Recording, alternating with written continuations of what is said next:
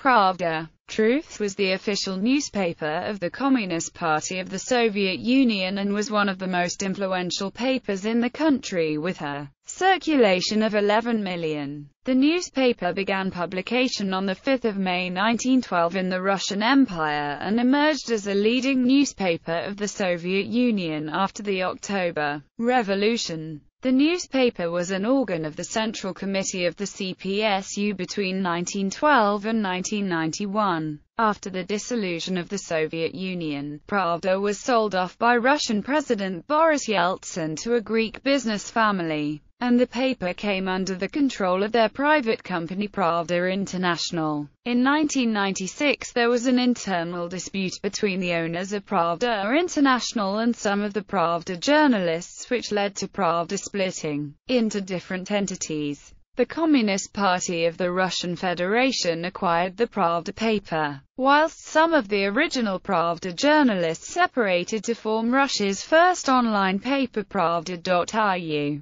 which is not connected to the Communist Party. After a legal dispute between the rival parties, the Russian Court of Arbitration stipulated that both entities would be allowed to continue using the Pravda name. The Pravda paper is today run by the Communist Party of the Russian Federation, whereas the online Pravda.ru is privately owned and has international editions published in Russian, English, Italian and Portuguese. Origins. Pre-revolutionary Pravda. Though Pravda officially began publication on 5 May 1912, the anniversary of Karl Marx's birth, its origins trace back to 1903 when it was founded in Moscow by a wealthy railway engineer, A. Kozhevnikov. Pravda had started publishing in the light of the Russian Revolution of 1905. During its earliest days, Pravda had no political orientation. Kozhevnikov started it as a journal of arts, literature and social life. Kozhevnikov was soon able to form up a team of young writers including A. Bogdanov, N.A. Rozhkov, M.N. Pokrovsky, I. Svortsov, Stepanov, P.P. Rumyanziev and M.G. Luntz, who were active contributors on Social Life section of Pravda. Later they became the editorial board of the journal and in the near future also became the active members of the Bolshevik fraction of the Russian Social Democratic Labour Party. Because of certain quarrels between Kozhevnikov and the editorial board, he had asked them to leave and the Menshevik fraction of the RSDLP took over as editorial board.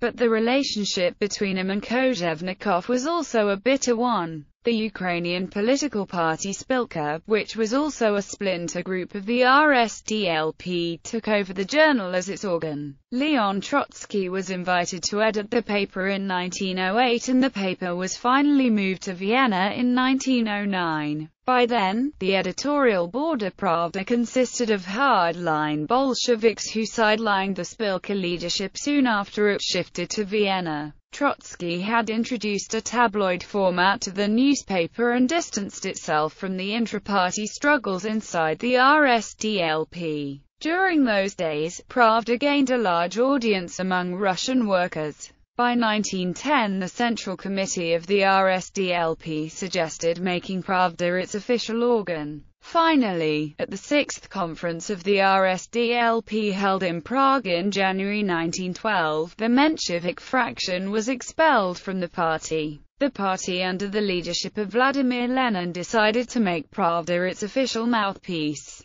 The paper was shifted from Vienna to St. Petersburg and the first issue under Lenin's leadership was published on 5 May 1912. It was the first time that Pravda was published as a legal political newspaper. The Central Committee of the RSDLP, workers and individuals such as Maxim Gorky provided financial help to the newspaper. The first issue published on 5 May cost 2 kopecks and had 4 pages. It had articles on economic issues, workers' movement, and strikes, and also had 2 proletarian poems. M.E. Egorov was the first editor of St. Petersburg Pravda and member of Duma. Ng. Paletev served as its publisher. Egorov was not a real editor of Pravda, but this position was pseudo in nature. As many as 42 editors had followed Egorov within a span of 2 years, till 1914. The main task of these editors was to go to jail whenever needed and to save the party from a huge fine. On the publishing side,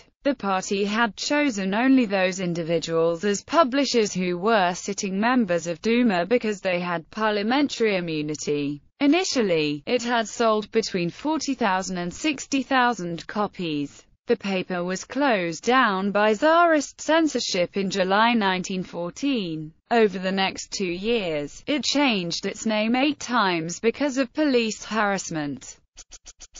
During the 1917 revolution, the overthrow of Tsar Nicholas II by the February Revolution of 1917 allowed Pravda to reopen. The original editors of the newly reincarnated Pravda, Vyacheslav Molotov and Alexander Shlivnikov, were opposed to the liberal Russian provisional government. However, when Lev Kamenev, Joseph Stalin and former Duma deputy Matvey Muranov returned from Siberian exile on March 12, they took over the editorial board, starting with March 15.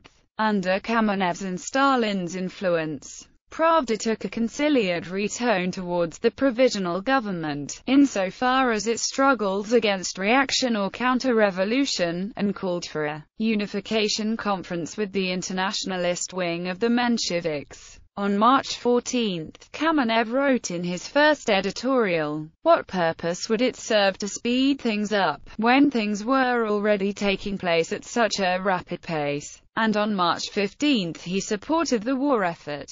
When army faces army, it would be the most insane policy to suggest to one of those armies to lay down its arms and go home. This would not be a policy of peace, but a policy of slavery, which would be rejected with disgust by a free people. The Soviet period. The offices of the newspaper were transferred to Moscow on March 3, 1918, when the Soviet capital was moved there. Pravda became an official publication, or organ, of the Soviet Communist Party. Pravda became the conduit for announcing official policy and policy changes and would remain so until 1991. Subscription to Pravda was mandatory for state-run companies, the armed services and other organizations until 1989. Other newspapers existed as organs of other state bodies. For example, Izvestia, which covered foreign relations, was the organ of the Supreme Soviet of the Soviet Union. Trud was the organ of the trade union movement. Bednota was distributed to the Red Army and rural peasants. Various derivatives of the name Pravda were used both for a number of national newspapers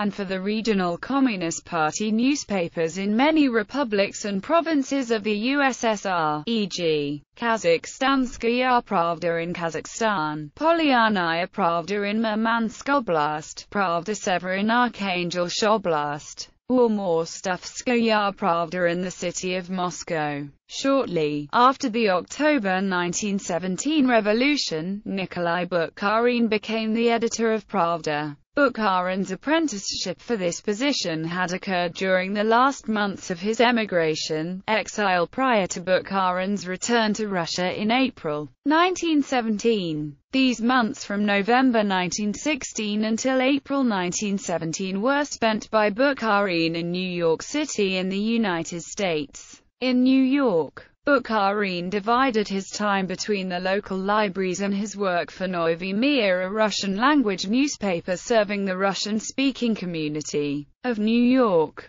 Bukharin's involvement with Novy Mir became deeper as time went by. Indeed, from January 1917 until April when he returned to Russia, Bukharin served as de facto editor of Novy Mir Z in the period after the death of Lenin in 1924. Pravda was to form a power base for Nikolai Bukharin, one of the rival party leaders, who edited the newspaper, which helped him reinforce his reputation as a Marxist theoretician. Bukharin would continue to serve as editor of Pravda until he and Mikhail Tomsky were removed from their responsibilities at Pravda in February 1929. As a part of their downfall as a result of their dispute with Joseph Stalin, a number of places and things in the Soviet Union were named after Pravda. Among them was the city of Pravdinsk in Gorky Oblast, and a number of streets and collective farms. As the names of the main communist newspaper and the main Soviet newspaper, Pravda and Izvestia, meant the truth and the news, respectively.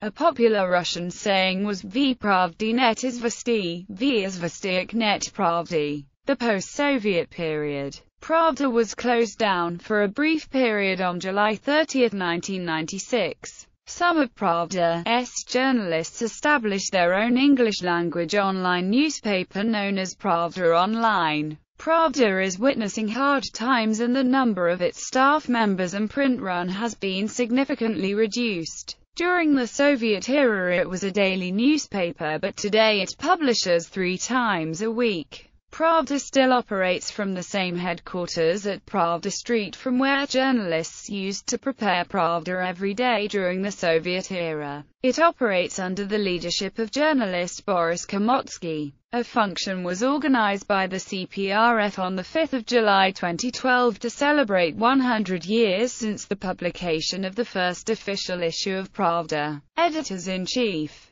Lev Kamenev, Nikolai Ivanovich Bukharin, Mikhail S. Olminsky, Maximilian Alexandrovich Savaliev, Lev Z. Melis, Ivan E. Nikitin, Pyotr Nikolaevich Pospelov, Mikhail Andreevich Suslov, Leonid Fedorovich Ilitchev, Dmitry Trofimovich Shepilov, Pavel Sachukov, Alexei Matveyevich Rumyanziev, Mikhail Vasilyevich Zimyanin, Victor G. Afanasiev, Ivan T. Froliv,